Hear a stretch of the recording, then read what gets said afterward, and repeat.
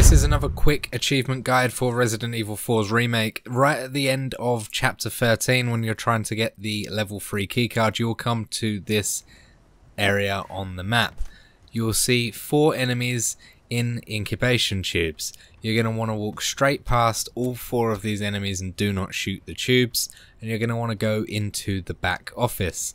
On the left hand side, you are going to see a biosensor scope sitting in a case. You're going to want to pick that up and then equip it to a Stingray sniper rifle.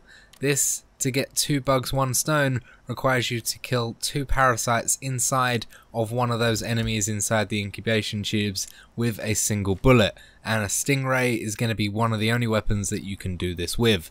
So once you've equipped it and you've got your Stingray, you can aim down sights and you can see the parasites inside the bodies of these regenerative enemies.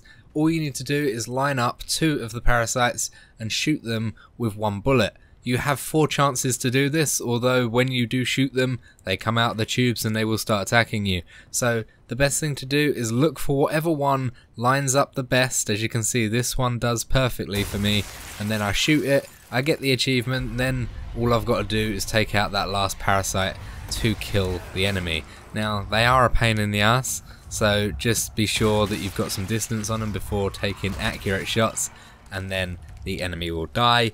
But as long as you've lined up 2 parasites and you've shot them with 1 bullet, you'll see that you don't need to worry about it. The achievement pops and you are all good.